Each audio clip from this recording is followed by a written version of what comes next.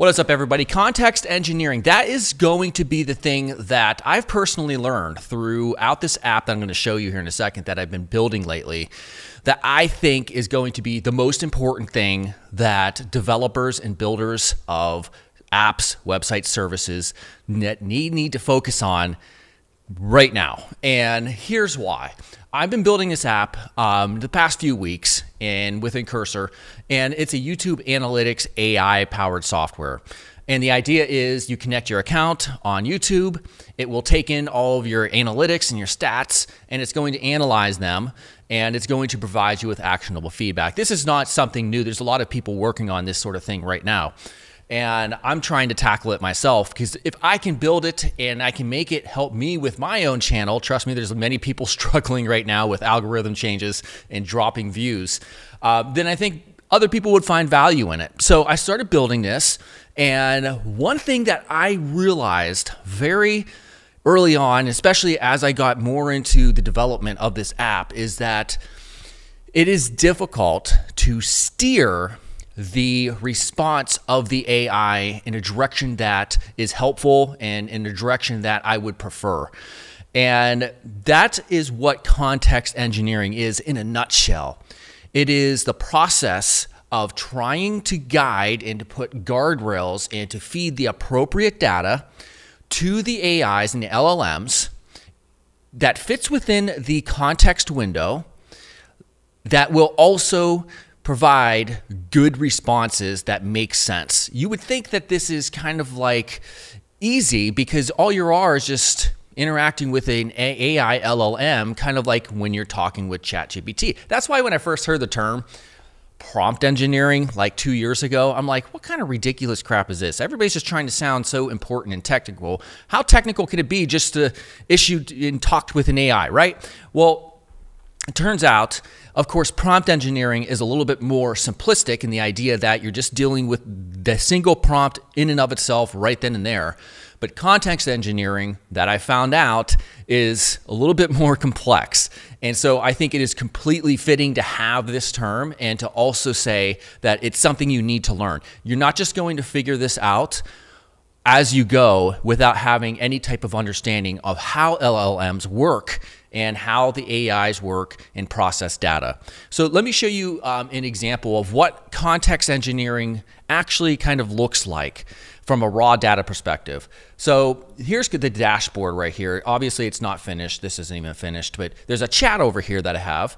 And the chat, let me just say something like, what is my channel about? What is my channel about? All right, so I'm going to show you the raw data here in a second, but in a second it's going to respond. Right now it's chatting with GPT, I believe. All right, so your channel, Fit Funked. I have a bunch of different channels, by the way, not just Design Course. Focuses on fitness and health topics. The latest video, 6 weeks TRT. My experience so far, this is actually true.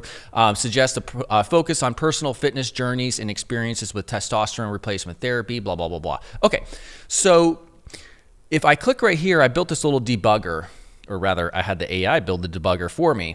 And it's not really a debugger. It's kind of like a context data source. So you can see exactly what is happening with every message, and also kind of just look into the raw data of what's being passed into the context of the AI.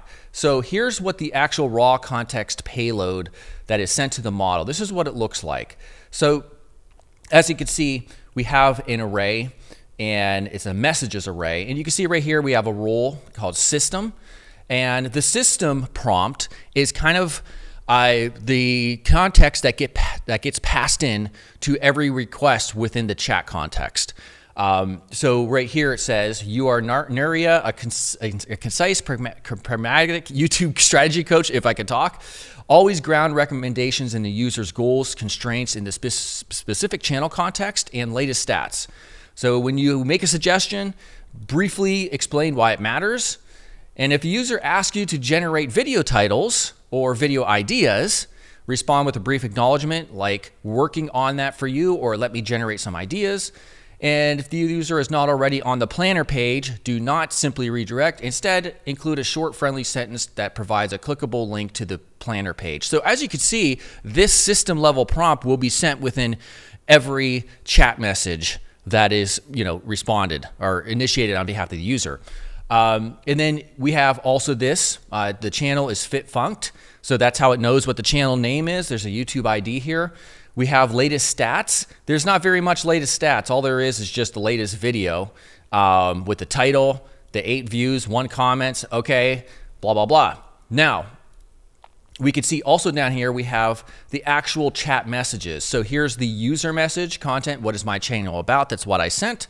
And then the response is your channel, FitFunked, of course, because it has that context up there, focuses on fitness and health, okay, blah, blah, blah. Okay, so that's kind of what context engineering looks like. Now, if we scroll back up here, I'll show you another example of the power of context engineering. So if a user asks you to generate video titles or video ideas, okay, so I can say literally right here, generate me some video, maybe I'll say video topics, just to show you that it's flexible, it's dynamic. I only mentioned video titles and video ideas in there in the context, but it's gonna be smart enough to say, oh, it wants different video ideas. And I've routed this and I've set up the app so that if it does this, it's going to give us a link to the video page and it will generate some titles. So generate me some video topics that have to do with BMI and TRT. Okay, so I'll hit send. Let me scale this. I'm pretty zoomed up here. All right, I'll generate some video titles now. You can view and manage them in the video planner. All right, so let's click on it. All right, BMI versus TRT, which impacts fitness more? TRT impacts on BMI. Okay, so that's actually pretty cool because what it did is you can, through context engineering, you can make real world things happen in your app. You can connect it to databases and store information. This is all stored in a database. And what's even cooler is if I give a similar video topic suggestion, like generate some more titles or video ideas. Watch what happens here. We can even make this, the UI interact with our specific request because we asked it to do something that is tied to that action, which will make the page refresh. So that is the concept of what context engineering is. And you also have something called the context window. You only have a max amount of memory or tokens that are associated with these models.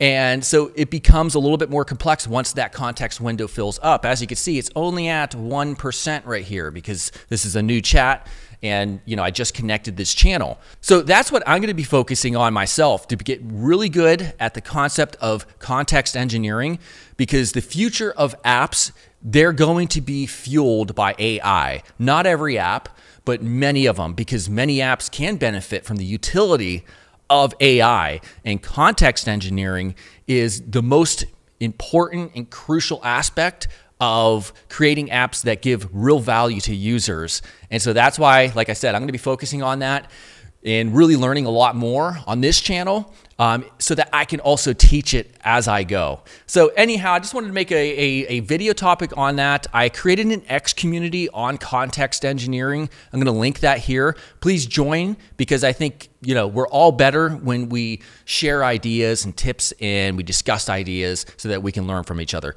So anyhow, I'm excited about this app. I am definitely going to make it work. There's a lot of moving parts, so I'm excited to also share the progress with you as well. So I will see you all very soon. Goodbye.